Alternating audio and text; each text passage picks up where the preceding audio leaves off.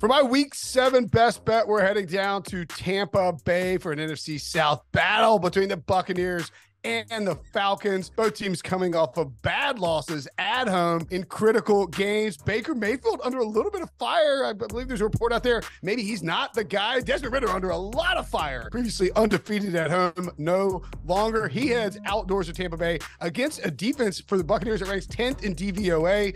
Very, very good against the run. You know what Atlanta likes to do? Pound the football. So it's going to come down to Desmond Ridder trying to figure out this Bucs defense. I think Todd Bowles can create problems for him. And Atlanta's defense ranks as a top 5 pass funnel in the NFL. Baker Mayfield catching criticism. People yelling, barking about Baker. That means it's time for the Bank Show to show up at home. Mike Evans can get deep against this Falcons secondary. Chris Godwin can eat underneath. Give me the Tampa Bay Buccaneers laying 2.5 at home as my week 7 best bet.